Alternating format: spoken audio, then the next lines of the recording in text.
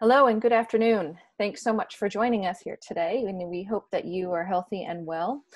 Today's webinar is being hosted by the MEWS Middlesex County's Entrepreneurial Community, which houses resources and co-working space for startups, entrepreneurs, and small as well as micro independent businesses that are looking for collaboration, information, and space for growth.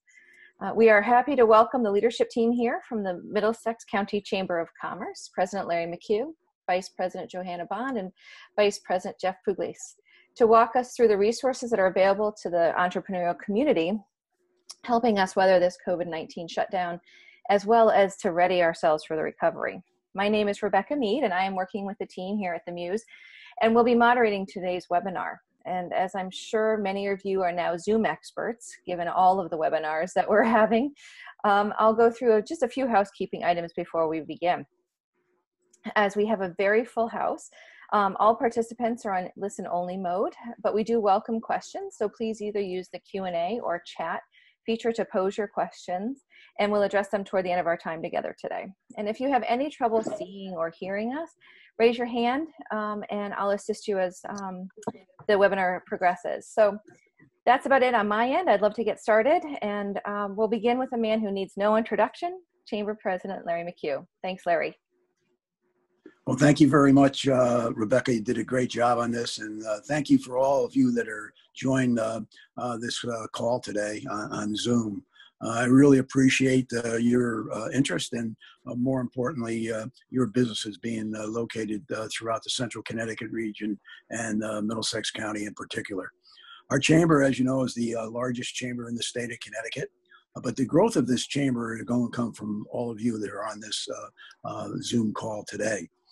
We feel that we have really tried to address as quickly as possible this COVID-19 difficulty that's facing every one of us in this community. As we strive to open up our businesses and move forward in a more aggressive manner in the next few months, we want to be able to touch base with all of you, give you what the chamber has done so far and what we continue to do in the future. Just to remind you, the chamber is here for you. The chamber is with you. The chamber is dedicated to your business. We need you. We need you to stay strong, and we need you to stay safe. It gives me a great honor now to introduce my leadership team, Johanna Bond and Jeff Pugliese, who will take this over from now on to go over all the different opportunities that you have with us. Thank you very much. Thank you, Coach. I think I'll take it from here to start. Good afternoon, everybody. Jeff Pugliese with the Middlesex County Chamber of Commerce. Certainly thrilled to be with you all today. Just want to thank my friend Rebecca for putting together this excellent webinar here, and all of you who are on the Zoom meeting today. The MEWS Plus is something we're very invested in through the Middlesex County Chamber of Commerce. It's really our effort to develop a true innovation ecosystem headquartered in Middletown, but really that truly has a county reach. And we'll talk a little bit more about what role we believe the MEWS will play as we transition from mitigation to recovery here moving forward in Middlesex County. So just to give you a brief perspective from my point of view here, the Chamber has been working extra hard for you around the clock, really, trying to be a resource and trying to do everything we can to support the business community in Middlesex County. And we will continue to do that through the resolution of this very difficult COVID-19 situation and certainly beyond. So the Chamber is fully operational. We have the ability to have our staff working from home and working remotely, which they are doing, and they're doing a wonderful job. I have to credit Johanna's leadership for that. She's doing an awesome job leading our staff and making sure everybody's on the same page and that they continue to be productive in support of the business community. And she'll talk a little bit more about those efforts when we transition into her portion of the program here. But my role has largely been external. And what that means is staying in constant touch, daily communication with all key stakeholders throughout the Middlesex County community, and most importantly, public officials at the local, state, and indeed the federal levels. Again, that means daily calls with folks such as the mayor of the city of Middletown, all of our resident first select men and first select women throughout Middlesex County. They truly have a unique sense of what's going on the ground within these individual business communities throughout Middlesex County. So it's very important for us to kind of really collect that real-time data and intelligence from throughout the county, and that allows us to best support you, best support our membership, and best support the community at large. So just a couple of examples of that.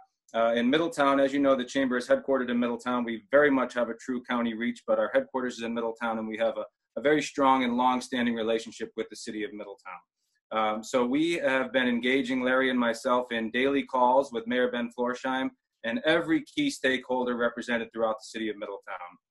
That's everybody from the leadership team at Middlesex Health, which is truly on the front lines of this public health crisis. We know at the Chamber that this first and foremost is a public health crisis. We know our role, and part of that role is to kind of stay out of the professionals' way, those who are truly mitigating this public health crisis on the front line.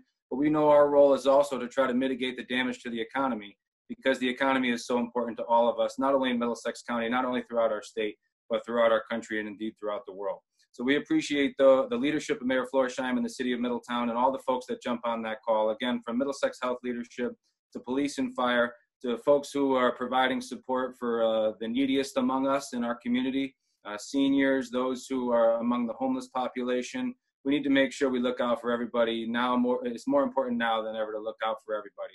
And again, our role is, of course, to try to mitigate the economic damage here. So we're talking about how we're working to insulate our membership, insulate our business community as best we can, and make sure we're well positioned to come back, not only come back, but come back very, very strong.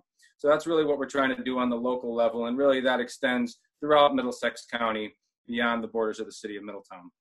On the state side, we're also staying in constant touch with all of our partners at the state level. That includes the entire General Assembly, most notably our Middlesex County Legislative Delegation. We're very fortunate to have 16 members of the Connecticut General Assembly that represent Middlesex County up in Hartford in both the Senate and the House. And we have a great working relationship with all of them. We're very lucky to have this delegation because it's a very strong delegation. Not only does it represent both parties, it represents both chambers of the legislature. They have a lot of folks that have key leadership roles through the legislature, and also have key committee chairmanships, which are really important to the business community at this time. So we've stayed in constant touch with them. But as you know, the legislature is now in recess, and the most important entity within the state government is the governor's office and, of course, the entire executive branch. So our most closely communication is with the Department of Economic and Community Development. We are in daily contact with Commissioner Lehman, Deputy Commissioner Thames, and their entire team. We're trying to be a resource for them on the ground as they work to really mitigate this massive economic problem in the state of Connecticut. And we will continue to be a resource for DECD and for all of our members. On the labor side, we're also doing our best to stay up to date on everything coming out of the Department of Labor, out of the Department of Revenue Services. There are some important tax changes that have been announced at the federal and the state level that businesses of all shapes and sizes and from all industry sectors can truly take advantage of. And we have that information, and a lot of that information is on our website, and Johanna's doing a great job compiling that. And again, she'll go through some of the particulars of our coronavirus toolkit and some of the things that she's been working on with the support of our wonderful staff. I did mention the legislature. So the legislature is constitutionally mandated to close their regular session on May 6th. And so it looks like at this point they have been adjourned since mid-March, and they will not go back in for regular business until after the constitutionally required close of session, which is May 6th. So that means they'll probably go back into a special session at some point where it's permitted for them to do so, and it's kind of taking into account the health and wellness of everybody, not only the legislature, the members themselves, but the large numbers of staff, the staff members that they have up in Hartford. So we do expect a special session at some point, perhaps into the summer. And we don't expect a wide scope of business from that special session. We expect it to be really focused on COVID-19 relief, and we really expect it to be limited in scope. As you know, this is an election year, so as we get further and further away from the end of a regular session and closer to the election, the political dynamics change a little bit. So I think they're going to try to get their business done as early as possible, as long as they're safely able to do so. So we will certainly keep an eye on that. Those of you who may be wondering, the Rainy Day Fund, which is a fund that the state of Connecticut has been building over the past couple of years to try to shore up the state's finances in the event of an emergency. Well, I think it's fair to say that it's raining outside. This is an emergency on the economic side, so we can expect some action on that front. So our legislative committee continues to be very engaged and active, and we will certainly stay all over that and share that real-time data with our members as it comes in. On the federal side, we continue to stay in touch with our entire Middlesex County federal delegation. That means both of our United States senators, Senator Blumenthal and Senator Murphy. And also we have 3 members of Congress, the House of Representatives, that represent our service area. That's Congressman John Larson in the 1st Congressional District, Congressman Joe Courtney in the 2nd, and Congresswoman Rosa DeLauro in the 3rd. We're staying in constant touch with all of them. In fact, we've done webinars or have webinars scheduled with all of them. Really, it's been focusing on the CARES Act, which I'll get to in a minute. And then Johanna can show you how to access those webinars that have all been recorded and are available to you as we move forward on our website. I mentioned the CARES Act quickly, and I'll wrap up here in a moment. But the CARES Act, as you know, was signed into law on March 27th. The full name is the Coronavirus Aid and Economic Relief Security Act, and short for the CARES Act. Three components are really what we're focusing on coming out of this major piece of federal stimulus legislation. One is the Paycheck Protection Program. One is the Economic Injury Disaster Loan, or the EIDL, and another is a series of tax credits that are available for the business community. As you know, this was about $1 trillion bill, and the need is so massive that the programs, the appropriations that are funding the PPP and the EIDL have now lapsed. They are out of money. So we have been pushing very hard from a chamber perspective, working with our federal partners to make sure they get back into session and really provide additional resources into these critical funds moving forward. We need a fourth round of stimulus federal legislation, and we need it right now. The chamber had a board meeting on Thursday, and there was a unanimous motion which was passed, and they wanted the staff to develop a letter to go to the entire Connecticut congressional delegation, and we wanted to stress the importance of additional federal stimulus legislation because the need for the business community is immediate and it is massive. That letter was sent on Friday, and we got some very good responses over the weekend from our members of Congress, and we're expecting some legislative movement maybe as soon as today. I know negotiations are underway as we are conducting this webinar here, so we really hope to have some great news for you on that front in very short order, and we will share the particulars of that very quickly. We're also making sure that there aren't massive changes made to these application processes. We know that folks have been spending a lot of time gathering their financials and kind of following the parameters that were laid out by the federal government for the Paycheck Protection Program and for the Economic Injury Disaster Loan Program. So we're really pushing that there aren't major changes made and major tweaks made to the application process, because that could really further delay the remittance of these funds, which the business community needs really badly. Beyond pushing for immediate action at the federal and state levels, we're supporting our members and business members at large through technical assistance. We're supporting them as they gather their applications and really put together relief applications for the programs that are available to them, whether that's PPP, EIDL, tax credits, or perhaps even at the state level through the DECD Bridge Loan Program, which again is unfortunately oversubscribed at this point, which again points to the massive need that is out there for the business community. But if you need any assistance in kind of figuring out the differences between these programs, some of the best practices that you should employ and how to go about applying for them, please reach out to either Johanna or myself, and one of us will get back to you and make sure that if we don't have the answer, and we're getting better at this, but we're certainly not experts, if we don't have the answer, we have some great resources through the chamber, and we can provide those answers to you in very short order. I know there's been a concern, since this is a MEWS call, we have a lot of micro businesses and entrepreneurs on here, I'm sure. I know there's been a lot of concern of late of how sole proprietors and freelancers and kind of real solopreneurs even, really micro businesses, small businesses without payrolls per se, how they go about accessing some of these relief funds, and we can help you work through that process as well. So as I wrap up here, I think as we kind of transition from a mitigation plan to an economic recovery plan, you can see behind Johanna, she has her new relaunch logo, and she'll get into exactly how the chamber plans to approach that relaunch plan, because she's doing a great job leading that effort. But it really will be a multi-pronged approach in terms of partnering with all of our external partners for the local, state, and the federal level. We need to push for additional relief, which we're doing on a daily basis. We plan to continue to provide direct business counseling, not only with in terms of accessing relief packages that are available, but helping folks develop business plans, develop business recovery plans, really kind of harden the defenses of their business. We're calling it economic resilience. It's something that we've been working on for a while, but this plan was really kind of dwarfed by the massive problem that COVID-19 has presented. But we'll be working with folks to develop emergency response and economic resilience plans to try to really harden their defenses against the many threats that may face them beyond pandemics, but anything from weather to cyber to anything else that may have the potential to have a negative impact on businesses and the business community.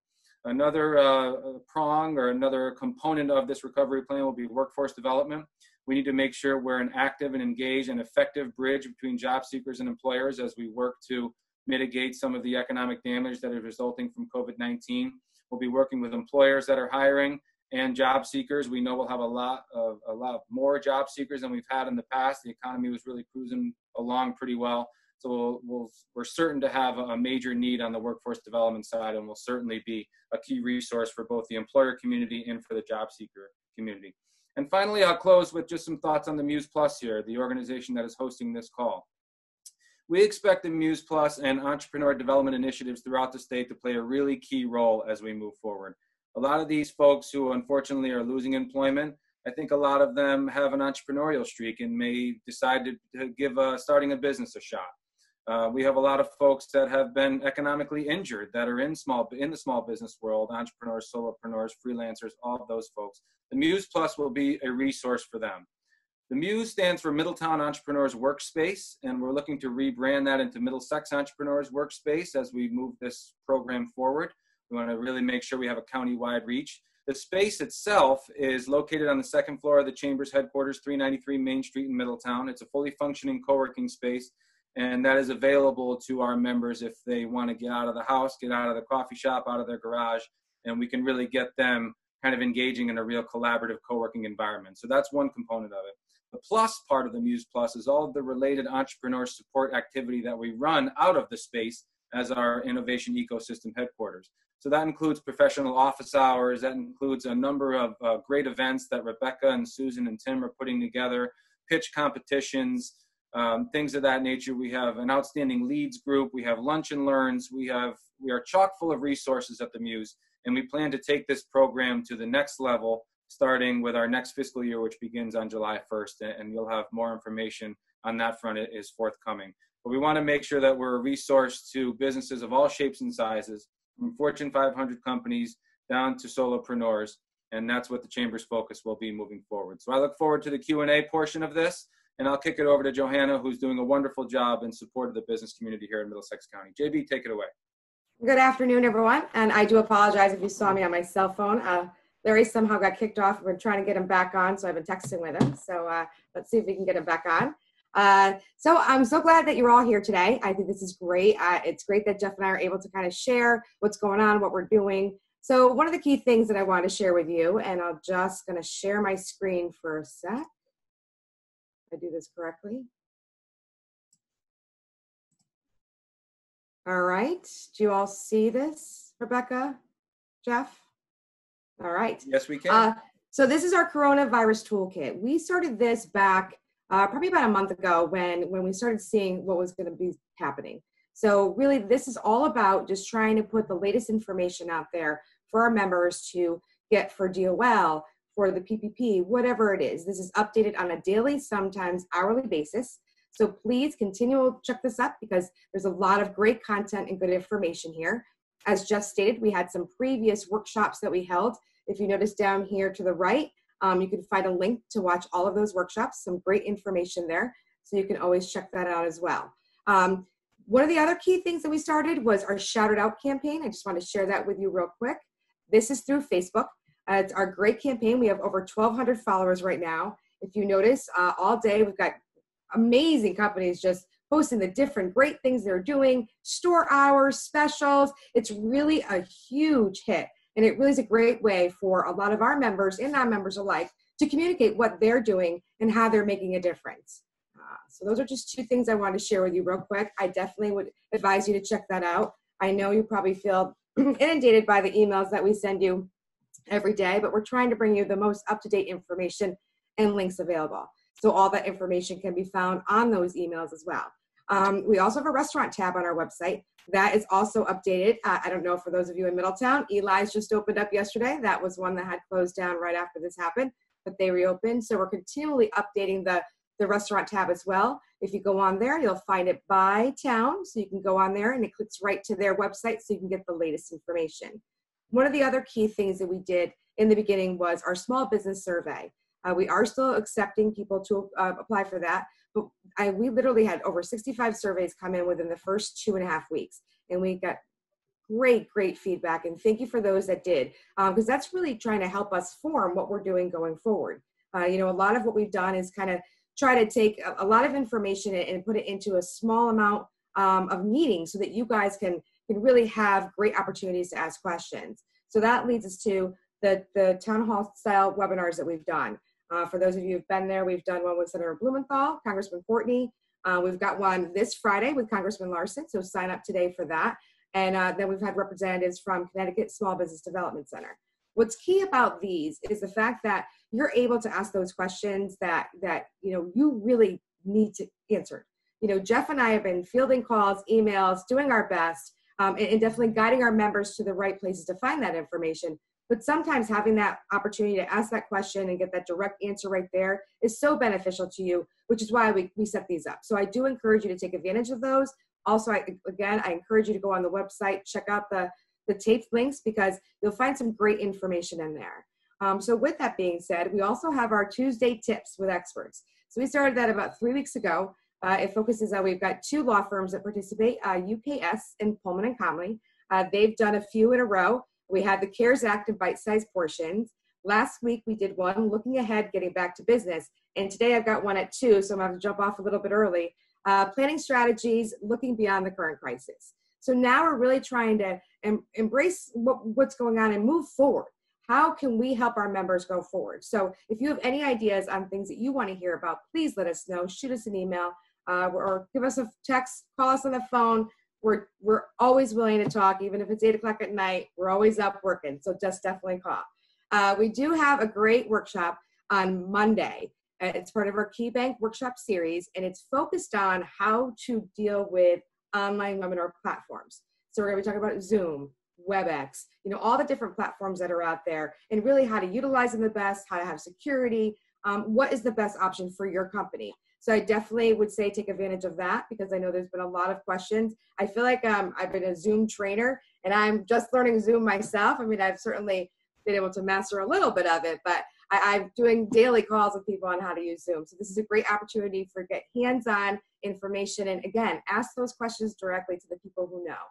So I started a new thing last week, which we've talked about for quite a while, doing podcasts. And so I did one with our, our chairman, Don DeVivo, and we'll be doing one a week going forward. And it's going to focus on all of our divisions, committees, and councils. So it's more of a, what are we doing? What are they doing? How are they working? What are they working on? It's more of an informational series for you to listen to. So please take advantage of that. That will be released probably at the beginning of May. So we're very excited about that. Obviously, as you know, the Chamber's committees and councils have been very active. Every meeting is still part of Zoom, but each council has taken on a different role. So example, our HR council, they're working really hard with what I'll be describing to you in a minute for our relaunch program. The healthcare council, we're actually putting a wellness well-being toolkit on there that will be launched on Thursday. That kind of gives people some meditation things, exercises you can do from home, different options you can do to keep up your health and wellness. So definitely watch for that. But, they're really the grassroots of our organization, and they help guide us. So we do appreciate that, but definitely check for that. One of the other key things that Jeff described to you before is our relaunch program. So relaunch is really, our mission is to serve as a catalyst to assist the Middlesex Chamber community with recovering, emerging from COVID-19 through innovation, communication, and collaboration. There will be several areas that we're going to focus on.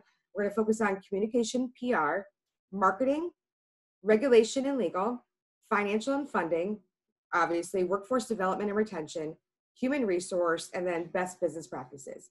So part of what relaunch is going to be is it's really pulling together all the best resources that we can find to help you guys get back on your feet. Whether it's webinars that we're going to do with people who specialize in marketing, how to do that. We're going to have communication pieces to teach you how do you get your customers back. With HR, it's all about, okay, you need new employee handbooks. There's a myriad of things that are going to be part of this. This is going to be a really big project, but we're really excited because this is looking forward. And we're going to do our best to get all of our information in one place for you guys to utilize.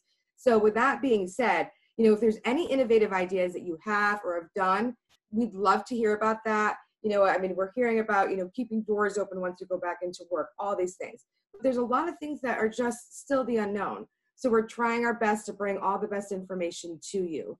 Honestly, it's been a very different time. I think, we all know that, but as I think Rebecca said earlier, about something, we're all up to the challenge. You know, we're here, we're a member organization, we're here to support you in any way, shape that we can. So, you know, but we need your support as well. We need to know what you need from us. So if you have any suggestions at any time or anything you think we should try to do differently, we're always open for more. So that's a wrap for me. I guess we can open to questions and answers.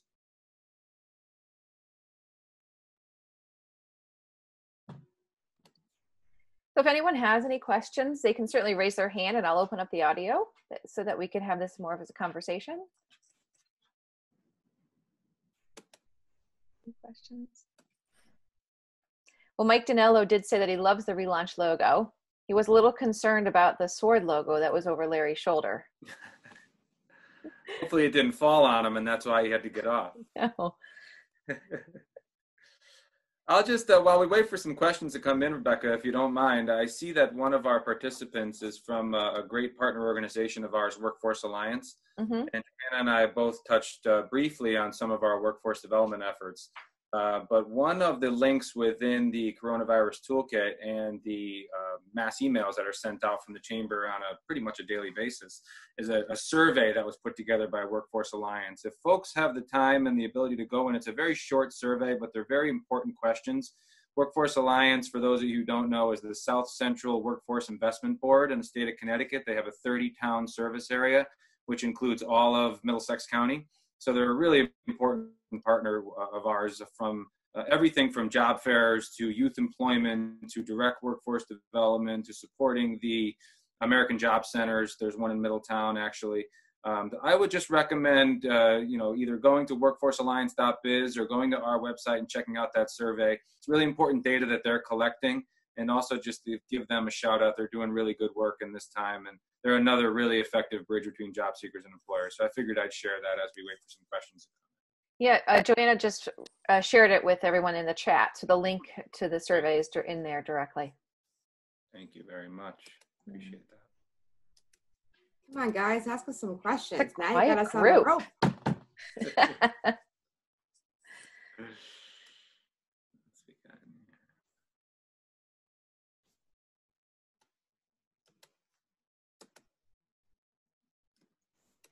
No questions? Oh, okay, I did get a question. One attendee said, my staff is collecting unemployment. So what is the process to switch to PPP? I'm sorry, can you repeat that again, Rebecca? Sure. John Greeno asked, my staff is collecting unemployment. So what is the process to switch to PPP? Well, I mean, you have to officially apply for PPP through an SBA partner lender, and we have some within Middlesex County and within our membership. It's most effective to go through the bank that you have an existing business banking relationship with, and hopefully in John's case, he has an existing business banking relationship with an SBA lender that is able to and has the technological ability to entertain PPP applications. If not, then we can certainly help him offline. But even though right now, because the funding has lapsed, the portals are closed, there's still information out there on the SBA website and on different banks' website on how to put together the beginnings of a PPP application and what you'll need to gather and put together. Once the portal is reopened, it's really going to be a first come, first served basis. So I encourage everybody who's interested in applying for PPP to be ready. Folks who have applied and were in the system and then of course the funding lapsed, so they shut down the portal. We've been encouraging with the partnership of our delegation to make sure SBA honors everybody what's in what's called the E-Trans system.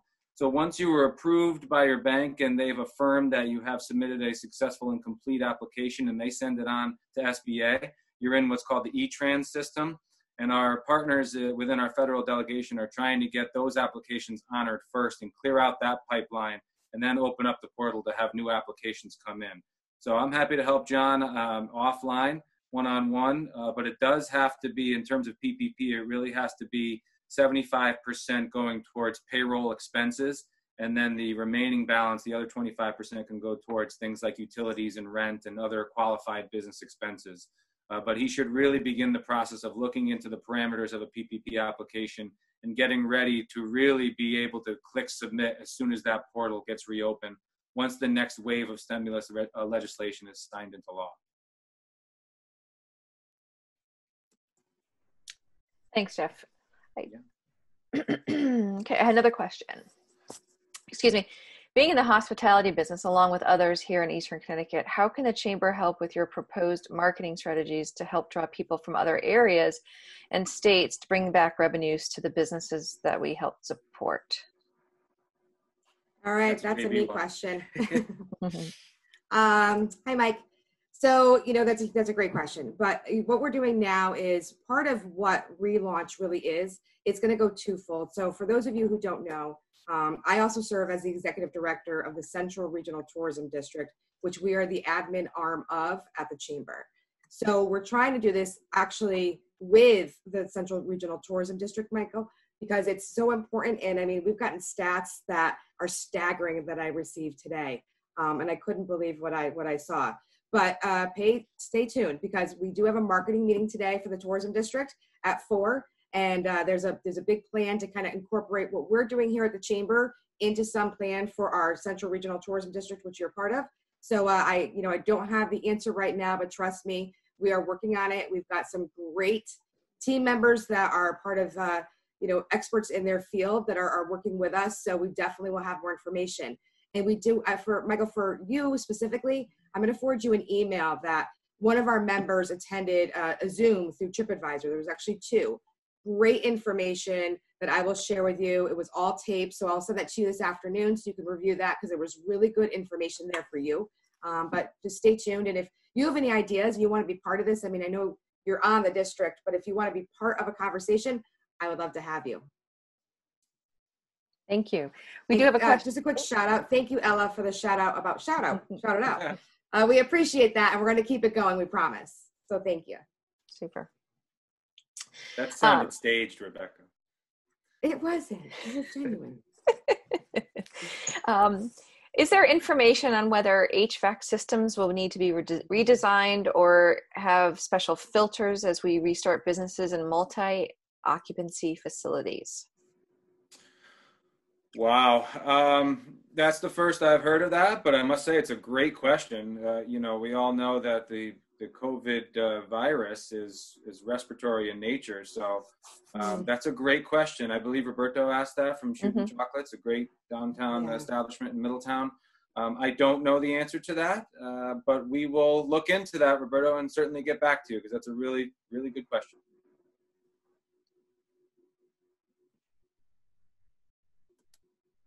All right. We have a question from Megan LaFontaine, who says, I've been working with Liberty Bank to complete my PPP application, signed it last Wednesday and received an email with a complete signed application, but the bank portal still says that it's incomplete. I've called Liberty Bank several times and can't get an answer as to what's going on. So is there any help we can give to intervene there? Well, yeah, we'll call Megan after the webinar here and try to assist her on a one-on-one basis. I'm not sure what the issue is there. It sounds like I said, you really have to get into that E-Tran portal. And if the bank system is kicking it back as incomplete, it does not sound like just from this conversation that she's in there. But we'll look into that and just let Megan know that we'll give her a call right after this webinar. Talk it out. Super. I think you just did. Okay. True. Thanks. Yeah. I think we've covered all the questions that have been asked so far. I don't see any additional ones. If you do have them, please submit them so that we can get them answered for you. Oh, here we go.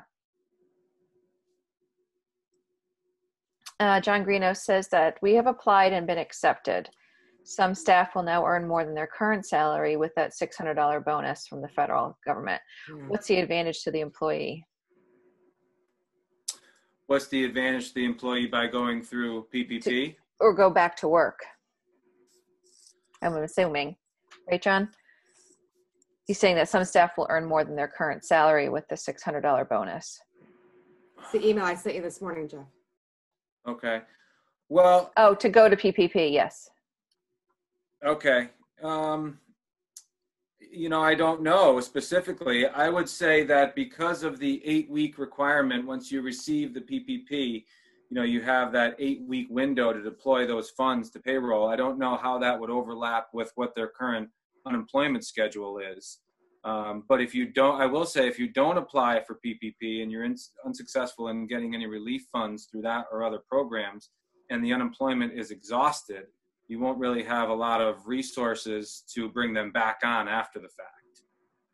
So I think there is a way to extend out the relief by combining the time frame of the unemployment along with the PPP, but without knowing the schedules of when they started collecting the unemployment and when the application was submitted for PPP and when that would begin. You know, we need to get a better sense of what that schedule looks like. So we should talk to John after the fact as well. And just real quick, I'm part of the Chamber of Commerce Professionals on Facebook page, and I know the U.S. Chamber of Commerce, this has come up repeatedly, and I actually just sent Jeff an email this morning about this exact conversation, because there's a lot of companies out there who are saying, well, they're not going to want to come back to work if they're making that much more money than they are if they're working. So it's a big dilemma for a lot of companies, and I can just tell you that I know the U.S. Chamber of Commerce is working really hard to address it at their level. So we'll pay attention very closely to that and keep you updated as what happens with that as well. And if the unemployment eventually is exhausted and the business doesn't have the means to bring you back, then even if you were making more money during the period when you were on federal support or public support, then it might not be the best play in the long term if the business doesn't have the means to bring you back on. So I think you should take a more of a comprehensive look than, you know, just doing the math for a 4 to 8 week period of how you'd be bringing in more money. There's a lot of difficult decisions and confusing decisions out there. They really are. Mm-hmm. We understand.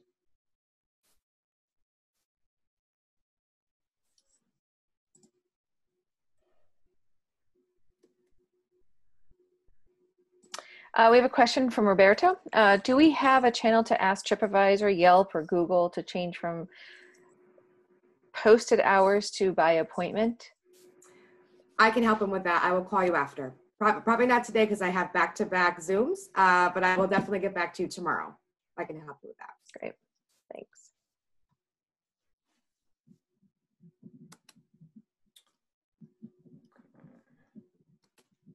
Any other additional questions? Feel free to ask them through chat, through the Q&A, or raise your hand, and we'll open up your mic.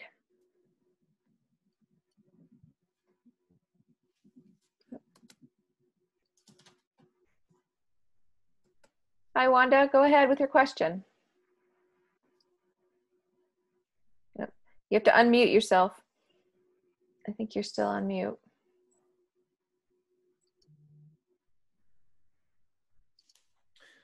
Wanda's the partner with Workforce Alliance that I mentioned, so I imagine it's workforce in nature. I think she needs to unmute her. There we go. Hi, how are you all today? And thank you, Jeff, for all the wonderful work that you are doing, and we appreciate your providing us with the opportunity to get our survey questions out there. And it's just more of a comment than a question. We appreciate all that you're doing in terms of helping all those businesses in Middlesex County understand the resources that are available to them from not only a workforce development perspective, but also from a business perspective. So I just wanted to kind of congratulate the Middlesex Chamber of Commerce on all that they've been doing in order to help the small businesses out there. So thank you, and keep up the excellent work.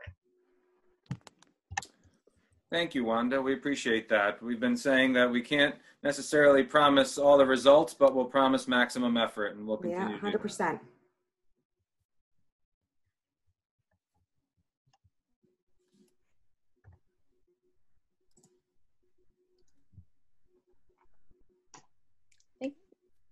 I see a question from Mike there. I could take it if you want, Rebecca. I know you have touched on the state's rainy day fund. Is there a bipartisan proposal on if and how these funds may be spread out? Can this fund be used for private help as well as municipal help? It's a great question, Mike. I haven't seen any legislation that has been crafted as of yet.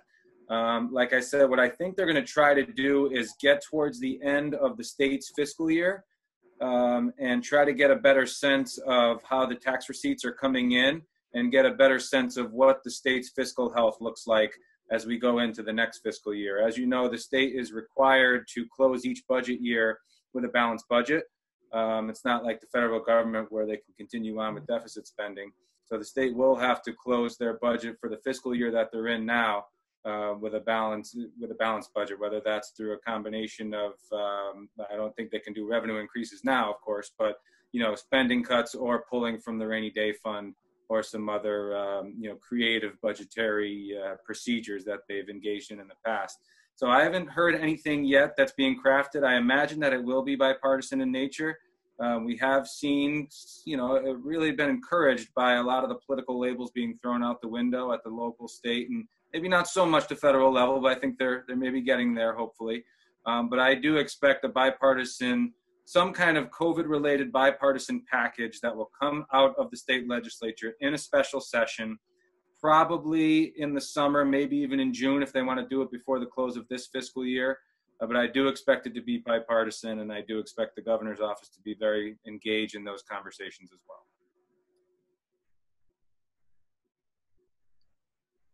Thanks, Jeff.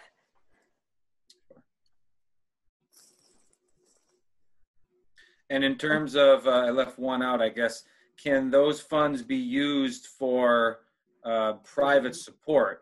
I mean, I imagine they have the ability legally to redeploy those funds into some kind of mitigation package.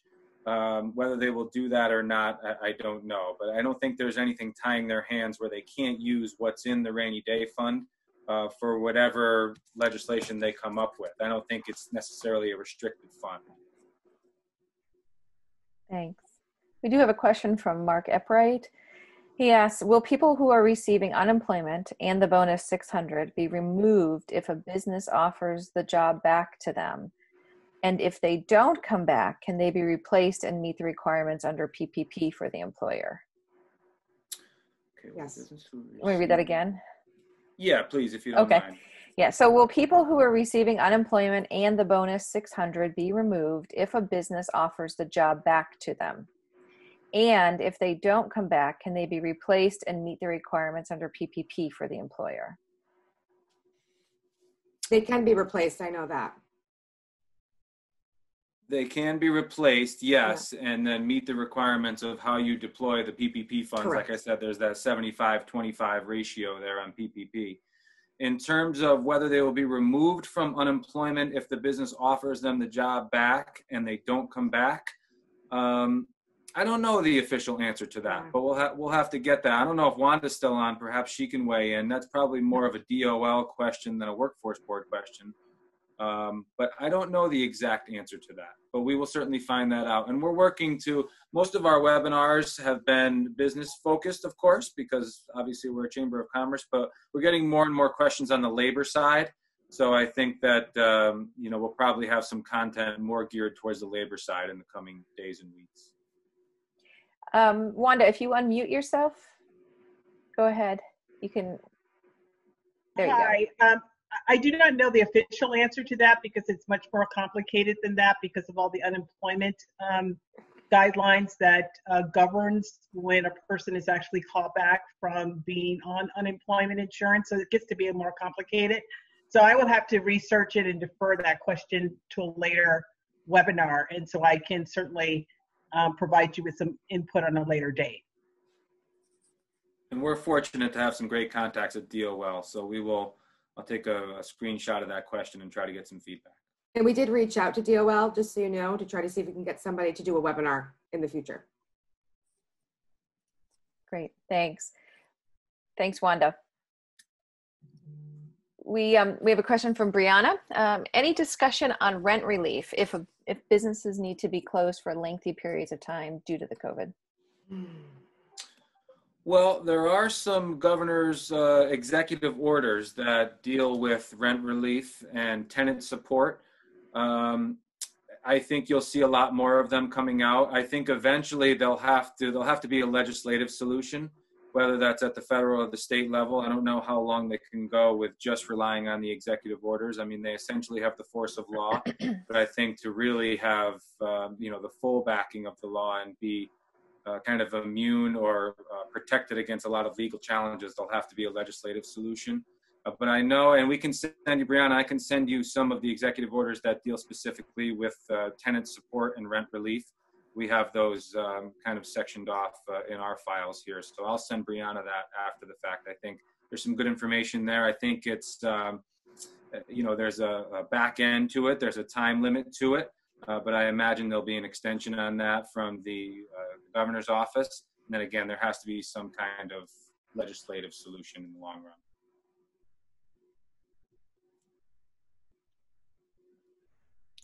Wanda, did you want to add something?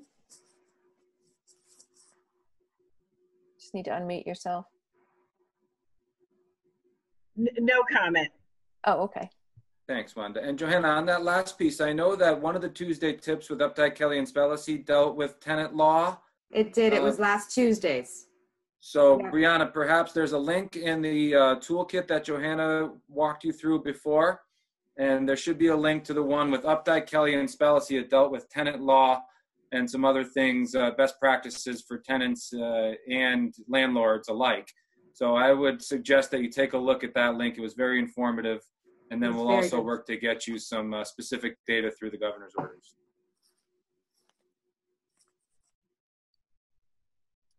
Thank you. I think that's all the questions I've received so far. Any additional ones at this time?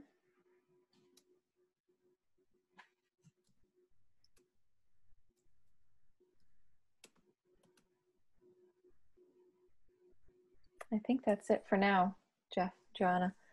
Okay.